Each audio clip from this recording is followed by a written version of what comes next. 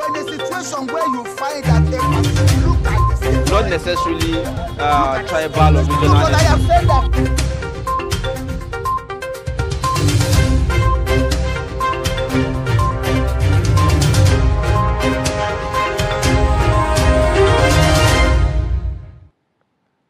Welcome back. If you're just joining us, it's Daybreak on Trust Television. We move straight to bring you the headlines by the major newsprints in Nigeria this morning. And as usual, we will start with the Daily Trust.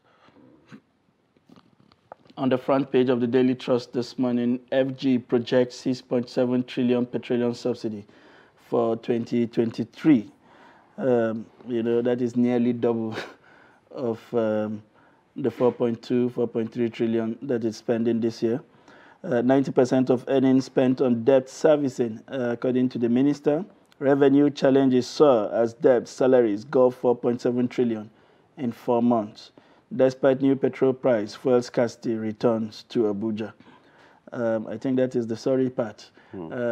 Feels more like the scarcity abated to enable the NNPC rebrand, and the moment the rebranding was done, we returned to status quo. You will find pictures of empty filling stations around the Federal Capital Territory there on the front page of the Daily Trust. We also have directly below the name marks terrorism, FG malls banned on motorcycle, mining activities nationwide. You'll find the details of that story on page 2. Reps direct BPE to halt planned privatization of 5 power plants. The details of that is on page 20. And 30 killed, 12 injured in Zaria Kano road crash. That's an unfortunate one there. We also lost 2 core members on that axis yesterday who were returning from Adamawa. 109 billion fraud, suspended AGF Idris for arraignment today. Bandits kill 5 policemen, 3 others in Kaduna. ICPC to prosecute 3,657 civil servants as 61,446 verified on IPs. These are the major servants on the front page of the Daily Trust this morning. The next paper we're going to be looking at is The Nation newspaper, which carries this headline: Federal government considers fresh measures to end terrorism. And riders here to say weighs Okada ban to cripple insurgents movement. And mining suspension likely to cut funding.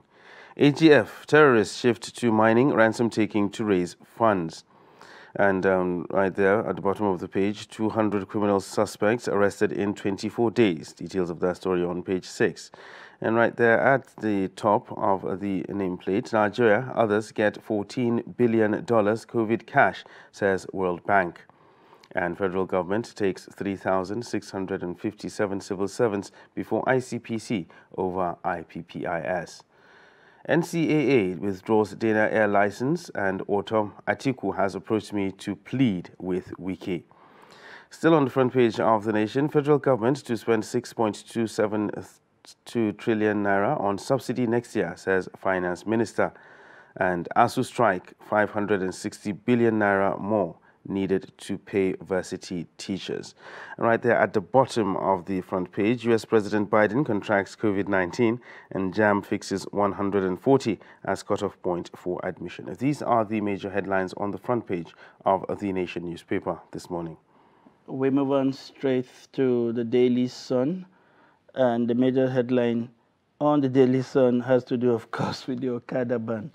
Nationwide ban on Okada looms. FG also malls ban on mining as police allege plot to attack Kano. You will find there pictures of the chairman of the Independent National Electoral Commission, Professor Mahmoud Yakubu, and the new resident electoral commissioner for Kogi State, Dr. Hali Gabriel Longpet, in Abuja yesterday. The second major headline on the front page of the Sun newspaper this morning reads, Nigeria to spend big on subsidy next year. The FGM marks 6.7 trillion and records 3 trillion deficit in 4 months. And you have a Bells there group get caught back in to file perjury case against Tinubu. On the side, JAM pegs varsity cutoff mark at 140, 100 for polytechnics. Says only 378,639 out of the 1.7 million secured above 200, and scraps NAPTEP for direct entry. Peter Obi, Buga, Bianca, Putin most trended in the first half of 2022. That is according to Google. Reps order BPE to halt sales of 5 NDPHC power plants.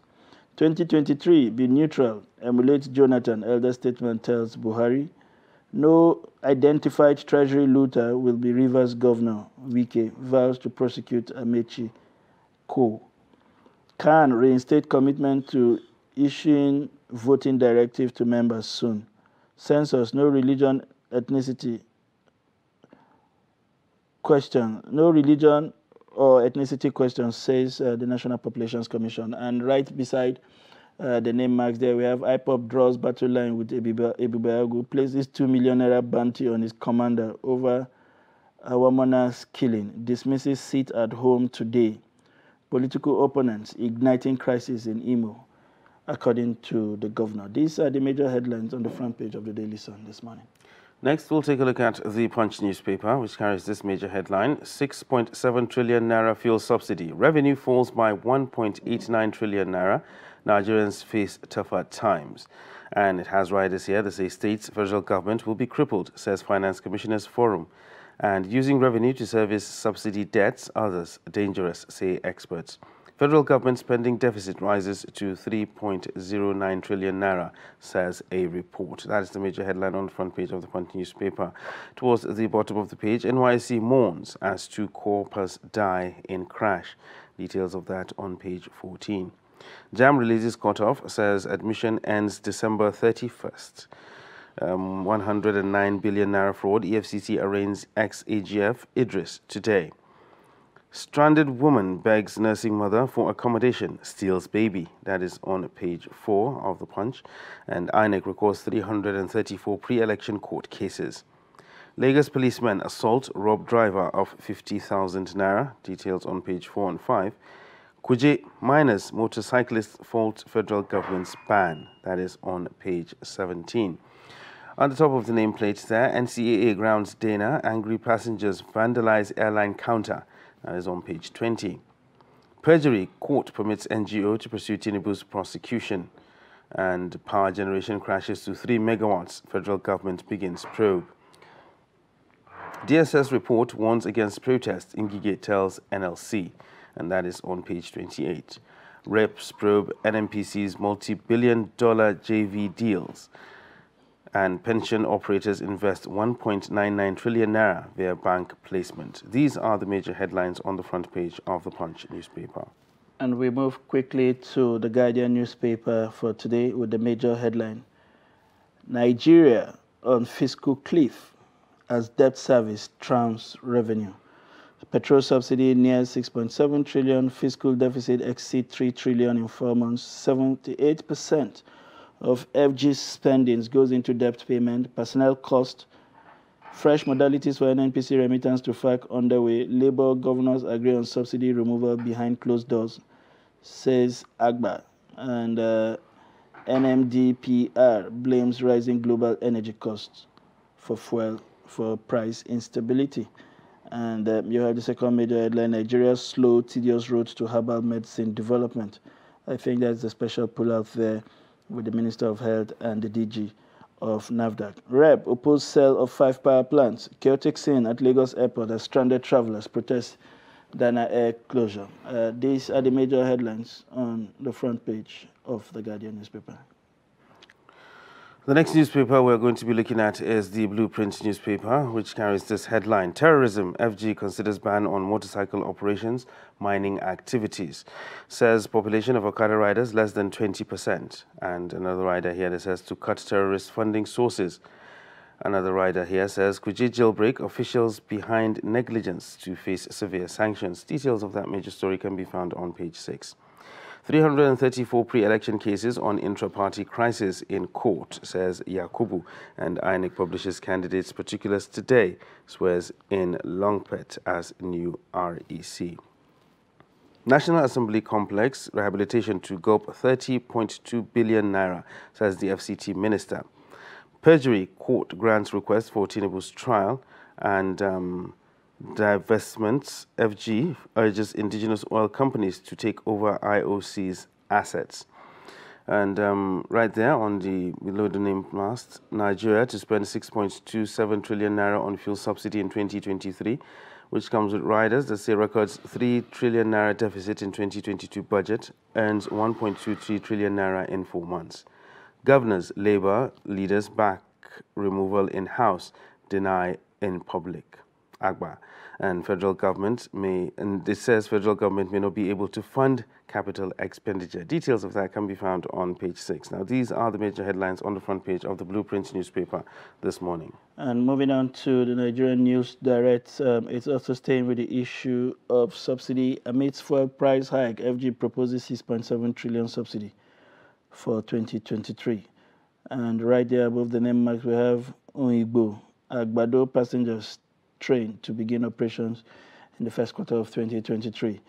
109.4 billion fraud. EFCC arraigned SAC Accountant General Idris, 3 others today. Terrorism. Nigerians knock FG over proposed ban on Okada operations. And down there we have someone who promises best hospitality as world converges on Lagos for cultural tourism fair. NDLEA arraigned man 28 for allegedly trafficking 4.1 kg of cocaine. We will now take a short break. When we return, we will be joined by our guests to look at the papers in details. Please stay with us. But in a situation where you find that they look at the same, Not necessarily tribal or regional. but I have said that.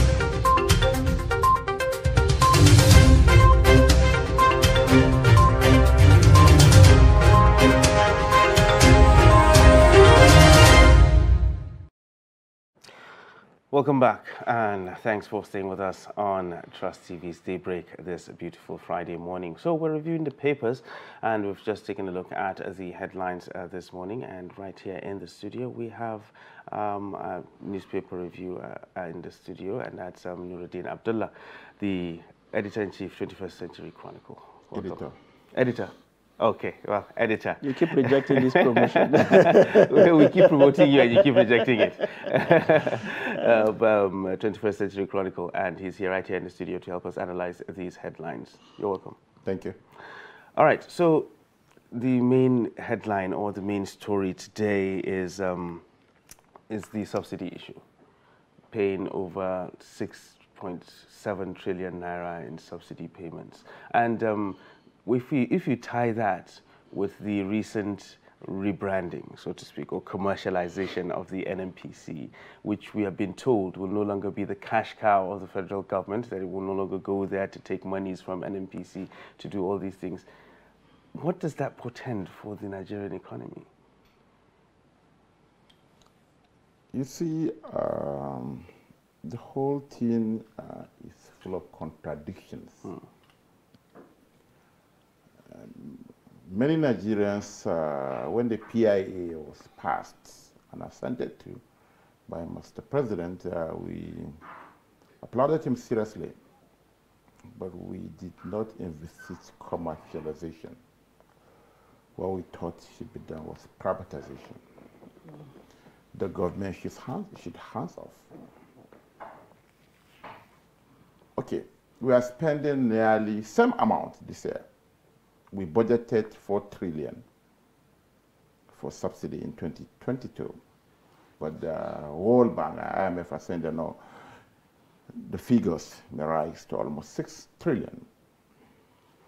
And we are vindicated because already we are projecting, MTEF was submitted recently, and look at the figures, 6 trillion.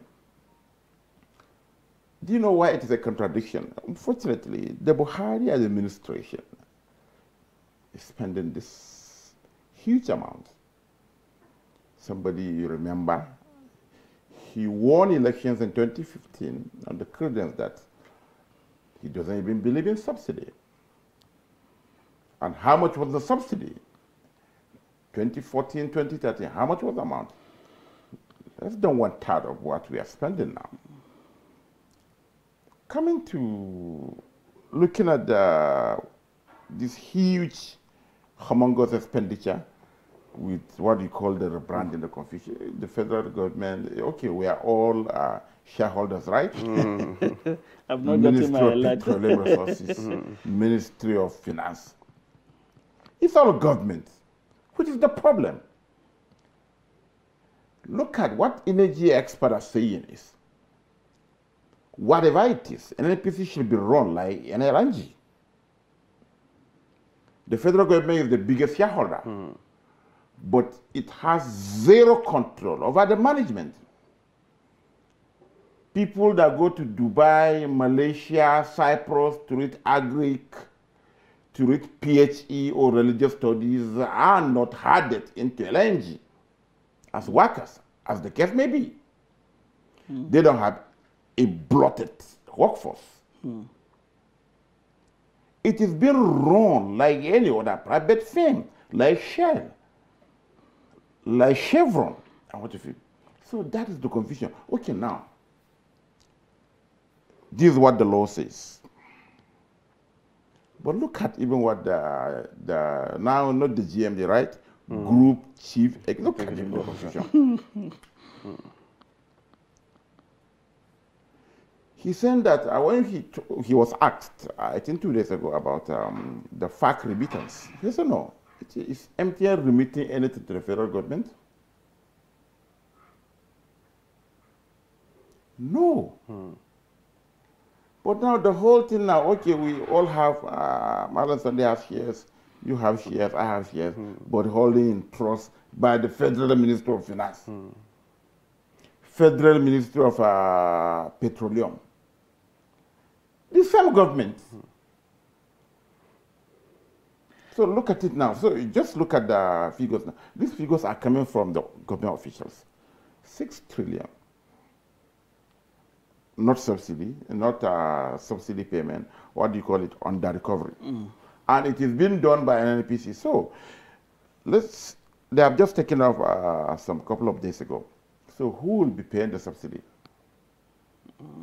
Is it from the dividend of the federal government? It's from our own dividend. Okay. Yours and mine. So what has changed? So that's the confusion. So for the ordinary Nigerian, what does it make, for instance, for a resident in Abuja to wake up to all of these stories and just the very next day, the queues return to Abuja? What exactly is going on? I mean, we have seen the songs in the mouth of the average Nigerian is that we've been on this road before. We saw Air Nigeria that never landed. I mean, is this the case of another Air Nigeria? It never took off. It never took off. Oh, well. So what is happening, really? I think my understanding is this. You know, the government is playing politics with the PIA. If the PIA, for instance, as it is, will be implemented to the letters, if we are going to implement the letters and spirit of the PIA, we have problem. Why? Because there will be total deregulation. But Sunday, as long as you are deregulating and you are putting cap, queues must remain. That's just the reality. What is the dollar now? Are the major marketers getting forex from the CBN? No. Yesterday it's almost 640 something. So Marlon Sunday, as the oil marketer, will go to the black market and source his forex at 640. He will bring the foil, and you will come here and you are expecting him to sell by 165.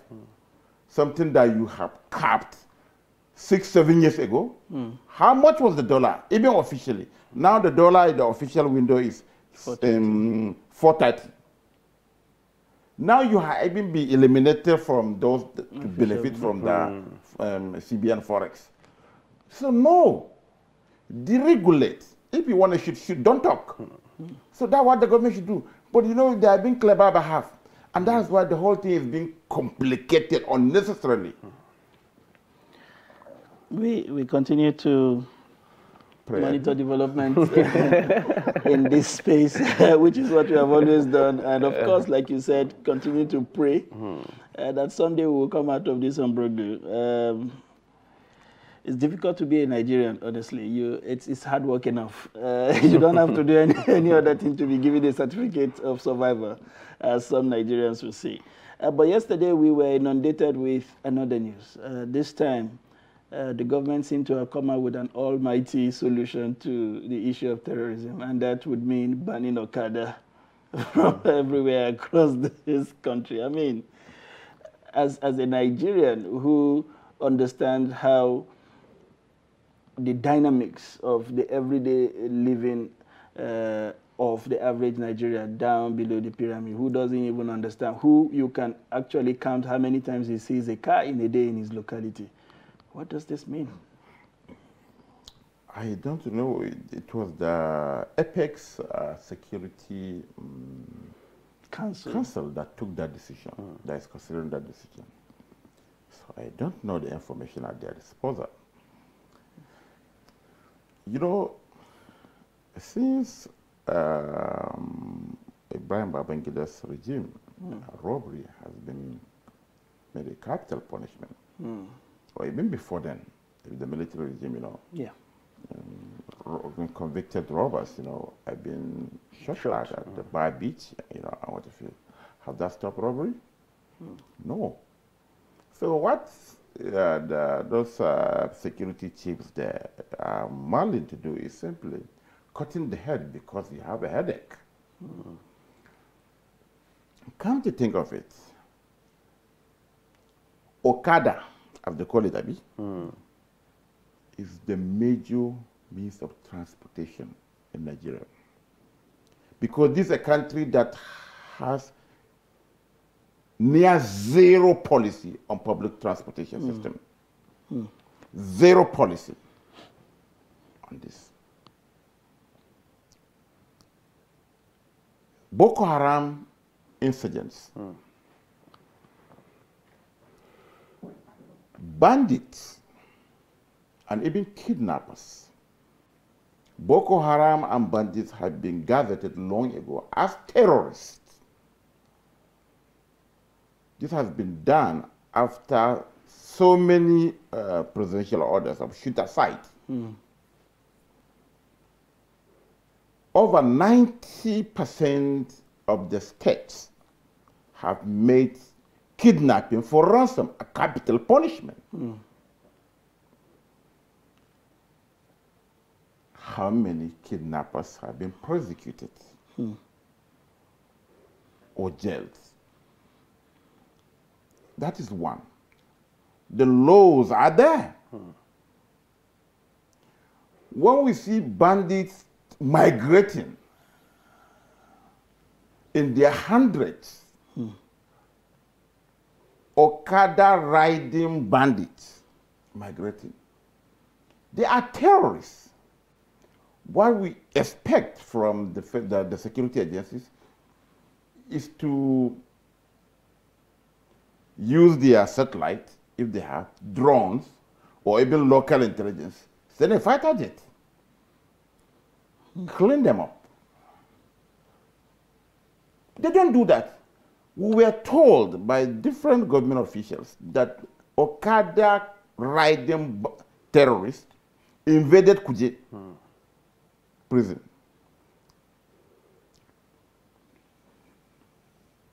got access into the facility, preached to the inmates, shared transport money, took away their members. So now, okay, are you saying that maybe the bandits were coming and they were at the checkpoint by the gas brigade, and they say, okay, because there was no ban on Okada, and that's why they were allowed access. No. No. The issue is simple. Let's assume that there will be a ban on Okada, who can implement it? The bandits in the northwest, north central, the Boko Haram in the northeast, they are not in the urban centers moving with their Okada. No, they are in the forest, having a field day. Who will go there and implement that ban? So I don't know.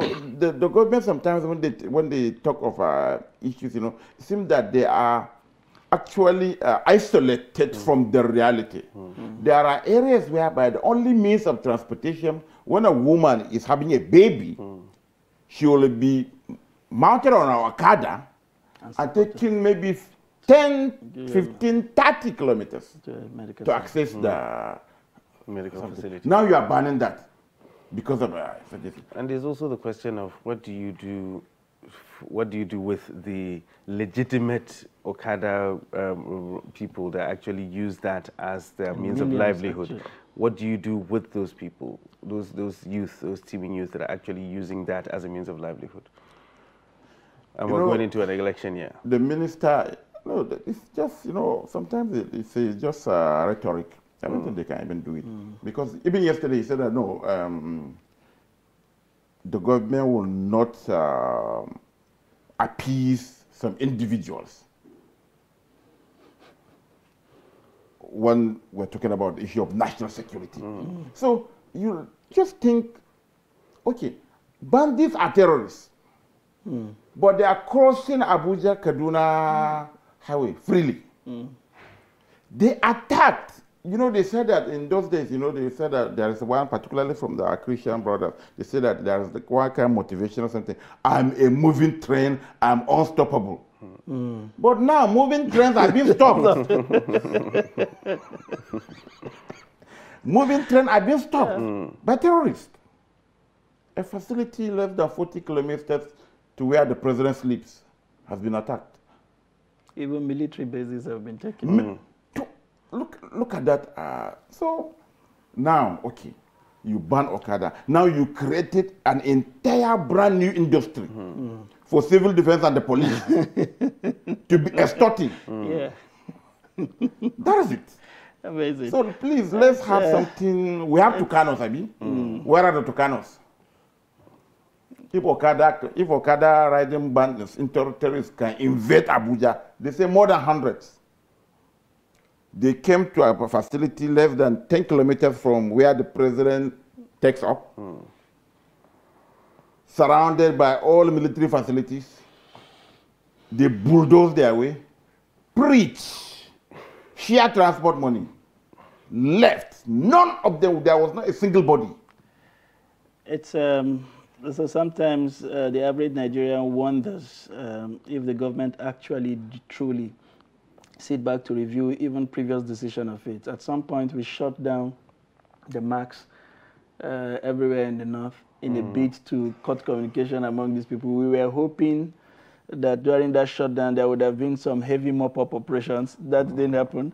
We were seeing skeletal intervention. So you hit Zamfara, they move into Kebbi, then they move into Niger, then they move back into Kaduna, then they move to Katsina, then they move to Sokoto. You wonder whether we don't have the coordinating abilities to actually simultaneously coordinate operations. But we are seeing these guys coordinating operations across wide geopolitical zones and all of that. Attack with zero training. So it's unfortunate. We move on to the next issue that seemed to, it got some of us wondering yesterday, I'm sure yourself inclusive, when we were looking at the stories that came in. The 140 peg by JAMB for a student. 25 years ago, when I took JAMB, it was 210, 220 for a social science course. I mean, it would be around 250 or thereabout for a medical science course. What is happening? Why do we just continue to lower the bar? And is it even important to even take these jump exams anymore? What was it that hit you the moment you got that information? That the system is collapsing. You know, when it raised serious dust on social media. But I said, I know, the people in JAMB are being realistic. Understand? They are being realistic. Okay. The quality, Mr. Sandy, is not there. Zero. That is it. We are doing the same thing for even entrance exams into the Unity schools. You took JAMB, I took JAMB, you took WAEC. Yes. You remember? When it was WAEC. when it was WAEC. Yeah. There was one paper I took in my school, and it were only two.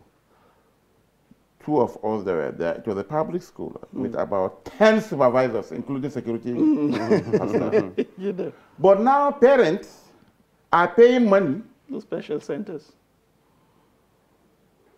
to have their children helped. Even in JAMB, parents are sitting for their kids. So why wasting all the time? So that's the problem. More than 20 years ago, in one private school in Kaduna, a nephew of mine was telling his mother he was to sit for JSC, that the school is getting money, that his mother should go and pay money so that during the exams, his teachers should help him. Yes. That was 20 years ago. I could not believe it. I went to a public school. So those who graduated using Expo, that is it, using product of special centers, Yeah. where professors, where parents are paying money so that their children will pass with flying colors, have graduated. They went to the university, continue in that same Yes, and they are in the way that public is. service right They there. pay lecturers with everything, and they got the good grades, and they got jobs, and we're here. Yeah. And some of them are being assimilated by the system to teach. Amazing. So what do you expect? Amazing. So seriously, JAMB is being realistic. With the 140. So maybe, apart from maybe they are making even money, maybe in the next couple of years we'll even scrap it. It's unfortunate. I remember Exactly. at some point I was asked to help with some coalition at my alma mater, and I saw the entry result of some of my colleagues. I was at first taken aback because they came in with all the distinctions in this world. And then I sat in the same classroom with them over a 5-year period, and I was struggling to see the distinction that They came with. that reflected, you know, the colorful results with which they struggled all through. More than 2/3 of them fell off along the way. So you can't reconcile what they were presenting at the point of entry and the capacity, the mental capacity they showed as the journey progressed. So much to talk about, so much to digest from the front pages of the papers this morning. But that's the much we can take from our in-house reviewer, Malam Nuruddin Abdallah, the editor, 21st Chronicles, 21st Century Chronicles. Sorry for mixing that up. It's a pleasure to have you join us this morning. Thank you very much. And to provide those very insightful perspectives to the issues. We will take a breather. When we return, the show continues. Please don't go away. But in a situation where you find that a person look like the same Not necessarily tribal or regional. because I have said that